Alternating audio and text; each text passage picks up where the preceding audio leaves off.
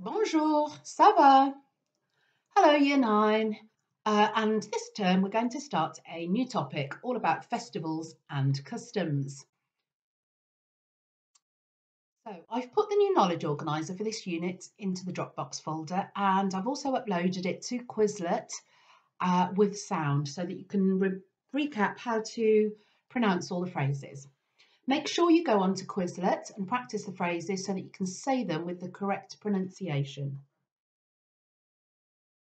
I've put a link to Quizlet in this week's lesson plan. Okay? So you can also listen to the audio on the next slide and just keep repeating this video as often as you want to.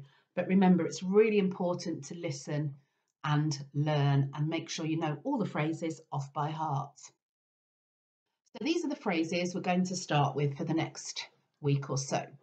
So I'm going to read them. I'd like you to repeat after me. All you need to do is just pause the video. Ma fête préférée, c'est Noël, car c'est une grande fête de famille. Chaque année, nous célébrons Noël chez mes grands-parents avec toute la famille. D'habitude, je me lève tôt, la veille de Noël, pour préparer des biscuits avec ma mère, que nous offrons le jour de Noël. Quand j'étais petit, je préférais manger les biscuits que de les faire.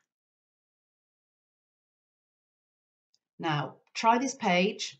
You might need to do it 10 times to make sure you can pronounce those phrases. There's quite a lot of new vocabulary.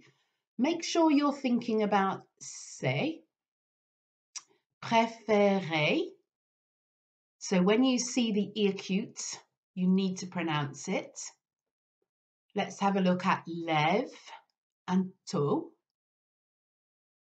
And then quand is quite a tricky one. And then the word for biscuits in French, as tasty as they are, biscuit in French, biscuit. So, manger les biscuits, que de les faire, que de les faire. So let's try them again on this page. So, ma fête préférée, c'est Noël, car c'est une grande fête de famille. Chaque année, nous célébrons Noël chez mes grands-parents avec toute la famille. D'habitude, je me lève tôt, la veille de Noël, pour préparer des biscuits avec ma mère, que nous offrons le jour de Noël.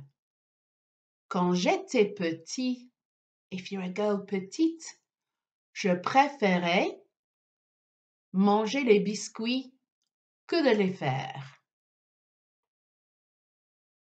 So again, pause the video and recap this section. Make sure you can say them. I've done 10 phrases, that's quite a lot. So you might want to split this lesson into 2 parts.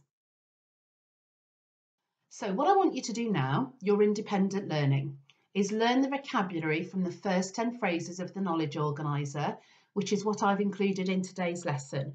Make sure you can read them, write them, listen to them when I say them, and say them yourself. I've put them all onto Quizlet with sound so you can practice on there.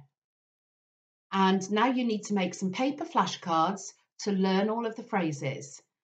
Test yourself on the flashcards until you can say them all from memory.